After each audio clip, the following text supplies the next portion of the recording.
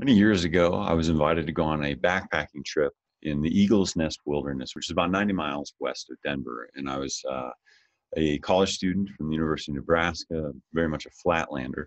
Myself and several friends traveled out to this area, this rugged beauty in the mountains, and they somehow allowed me to be the navigator of that entire backpacking trip, which was crazy because I'd never done that before. So I had the compass, I had the map, and I'm trying to figure out how to get us from point A to point B. And one of the things that I realized on the second day was that I wasn't actually very good at this. I recognized that the second day was going to be the most challenging day because it was the day where we traversed a long ridge, about 2 miles across the top of this mountain range, very near the Never Summer Range. And one of the challenges we faced was we had to hike all the way up to the top of the ridge, across the ridge, and then down the ridge. And we knew this whole day was going to be about 10 to 11 miles, which is really, really extreme when you're carrying everything you have with you on your back. We made it up and over the ridge, getting off before about 2 o'clock, which is good because we were afraid of thunderstorms rolling in. Nobody wanted to die by lightning strike that day.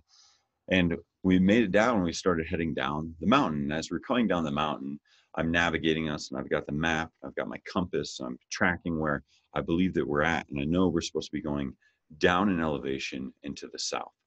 And what I started to recognize after about 45 minutes was that we had turned to the north and we were going up in elevation just slightly. Now, on the map, there was this small bump where we should have turned north and we should have been going up in elevation.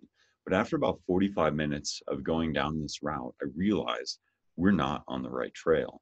And I had to turn to the group and say, we're not going the right direction. We got to figure out what we need to do in order to get back. And we ended up having to hike back that 45 minutes and realize that I had missed the trailhead in my navigation by about 30 yards. So by missing that 30 yards, it ended up extending that day in really, really significant ways. Not only did we hike farther, what we ended up getting to what we thought was going to be our campsite was actually a swamp. It was late at night already. We'd been hiking for 14 hours. We ended up having to hike for an additional hour to find a place where we could even pitch camp and find some water that we could purify to drink.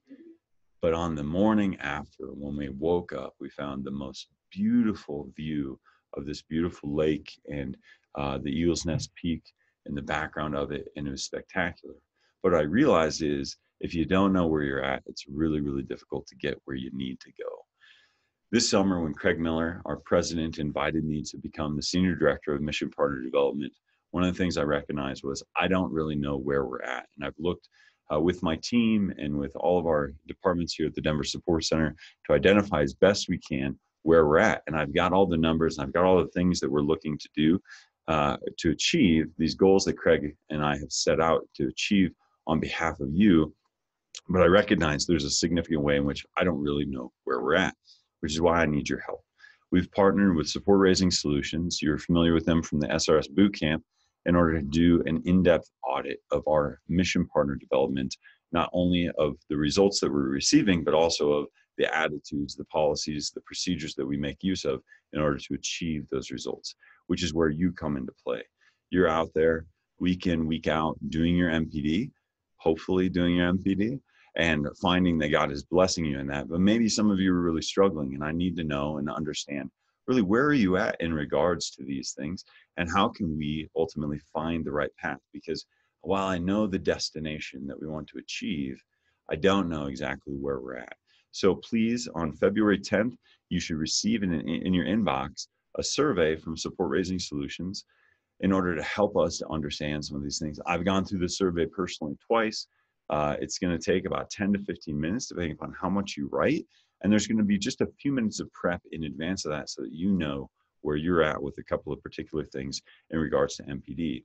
One of those things that I'm going to ask, we've included in this pilot, a how to determine the size of your average monthly gift. Please follow through this how-to guide if you don't already know what your average monthly gift is, and identify of the gifts that you receive on a monthly basis, what is the average of those gifts. This is going to help us to determine whether or not we're coaching and teaching and leading you appropriately when it comes to the elements of mission partner development as we pursue this really spectacular future. Now, that morning that we woke up and I crawled out of my tent exhausted, my feet swollen, my back hurting, The view that I saw was unbelievable and unforgettable. I still think about it almost every single day as I drive to the Denver Support Center and come into the mountains. And that's what we're really hoping to achieve with mission partner development as we move towards the future. The goals that Craig set out for me are really audacious and very, very significant. Number one, we want to really focus on how do we engage our mission partners in mission. We want our mission partners, our first goal is to help our mission partners to be able to say, of Focus, of all the things that I support, no one makes me feel more loved and cared for than Focus does.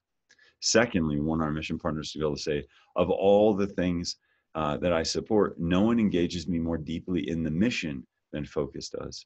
And then third, and I think in many ways much more critical, is we want to help you and each individual missionary support team improve by 25% in the coming years to really get ourselves to the place where we're dedicated to mission. We're helping you to bring more people into that mission through mission partner development and to receive what you need in order to advance spiritual multiplication in your life and on your campus. So please, on February 10th, look for those specific, that survey. If you don't see it, please check your spam. We'll try to send out another message to remind you of that. It'll be open for about 10 to 14 days, and then we're going to move on and we're going to begin making significant decisions about the direction and the activity that we're going to provide for you. I'll also follow up with you at the end of that survey period to just let you know about some of the immediate interventions that we're already going to make in order to support you and your mission partners in advancing the mission. May God bless you and have a great day.